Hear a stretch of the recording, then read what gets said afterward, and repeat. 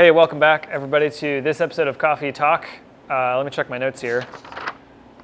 Yes, I'm your roaster, your hoster, Bradley, and we are back in the shop. Imagine that, like nothing wrong ever happened in the world.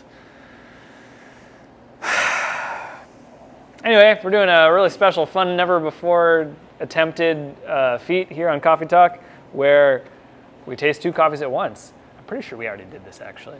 Pretty sure it's like the second or third video we ever shot where we do two at once.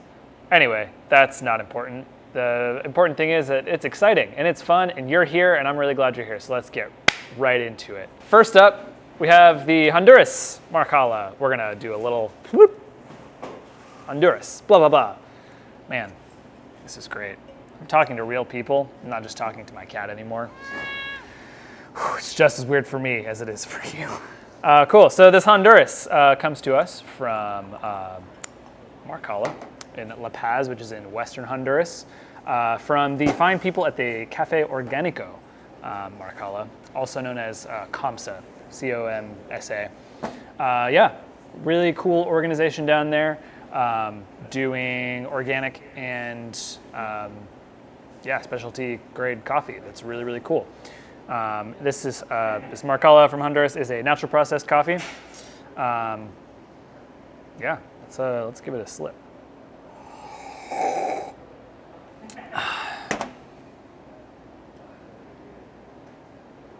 They say it tastes like coffee. Man, yeah, so this one's got some really nice gentle strawberry acidity. Maybe some little orangey stone fruit kind of action going on there with just like a really, really delicate almond butter, sweet milk chocolate kind of finish. This is definitely on like your more warming, very like full-bodied, very comforting coffee, but it's not gonna be super intense or bitter or anything like that. Just a really nice, even, sweet, drinkable cup of coffee. If you're trying to brew this one at home, I would say, you know, try this on your Kalita for once. Link to the Kalita video somewhere in here, maybe in the box, who knows, you know where to look.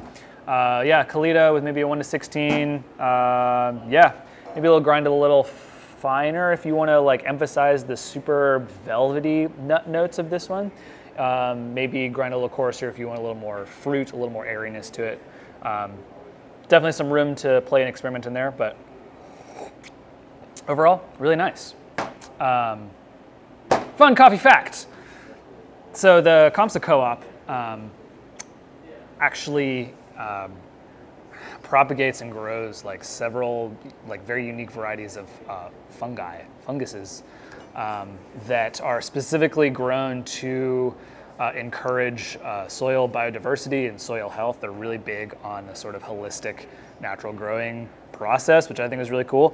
Also, they've got a school for children, like for local children on the farm, which I think is pretty awesome. So COMSA doing good things. Also shout out to our friend Joe Morocco at the fine importing folks at List and Bessler for working with us to bring this fine coffee stateside. So check it out, Honduras Marcala. Coffee one down. This one's really fun.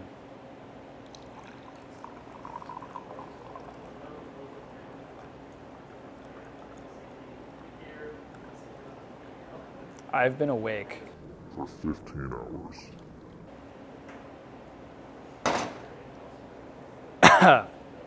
All right, this Mexico comes to us from Finca Santa Cruz in Chiapas, Mexico. Finca Santa Cruz is run by this fine fellow named Pepe Arguello. And I'm sure I butchered that because I'm not very smart. But yeah, La Concordia, Chiapas, Finca Santa Cruz. Yeah, washed processed coffee, a little different from the Honduras, so I'm already expecting to taste a big difference. That's a fun thing to do at home. This is a random side trail, random rabbit trail. If you want to learn more about coffee and develop your palate, brew a couple different coffees at once and taste them right back to back. And you know, if you're kind of maybe getting confused about what tastes like what, that's the best way to do it. Calibrate your palate, get a little familiar, get a little acquainted. It's a fun time. Anyway, so Mexico Santa Cruz. Yeah, this one, if I had to pick a favorite, don't tell them. This one's my favorite. Yeah, this one's got this really nice, I think on the bag it says fig and peanut brittle. The fig note is this very rich, very sweet, very subtle, dark sugar thing that's not really bright and punchy, but it's like really, really intense, and just really, really like sparkly and crystalline, which kind of like immediately fades into this very, very like nutty and crisp, clean peanut kind of body. It's very delightful, and then it just like has a really clean finish. Yeah, different than the Honduras nuttiness, where this is very like velvety and thick and luscious. This is very snappy and fresh and zingy and fun. I'm pretty sure I've done that exact motion on this show before, where I do the call it consistent branding. Anyway, yeah, brewing recommendations for the Mexico. Man, put that coffee off of your mustache. The mustache filters out bad things and germs that would hurt me. So grow your mustache out, guy or girl. Brew. I would definitely put this Mexico through your Chemex if you're trying to even more emphasize that clarity, that sweetness. The Chemex is gonna make this baby shine. Also, do not miss it on your aeropress. I think that I was gonna say that for the Honduras as well. Aeropress on this will just like blow your freaking socks off. I like aeropress a lot. Aeropress video, also check out our channel. Links are somewhere. Who knows? It'll be a fun game for you to find them. Yeah, Mexico, really great. Oh, man, it's so good. I've had so much coffee today, but I might keep drinking this and be up for another. Fun coffee facts. Pepe Arguello purchased the Finca Santa Cruz from his father, who also was a pretty well-known specialty coffee producer in the area of Chiapas. Pepe is like super modern and precise with how he measures all the different aspects of coffee growing, from using bricks and really, really scientific standard measurements for measuring how ripe the coffee cherries are, taking pH measurements of the fermentation tanks where the washed coffee is processed, or the coffee is where the coffee is washed, processed. Yeah, so he's really cool, really intentional, really special, doing some really good work. So shout out to you, Pepe. I love you. Thanks so much for watching. If you learned something, leave a comment. If you liked the video, leave a like.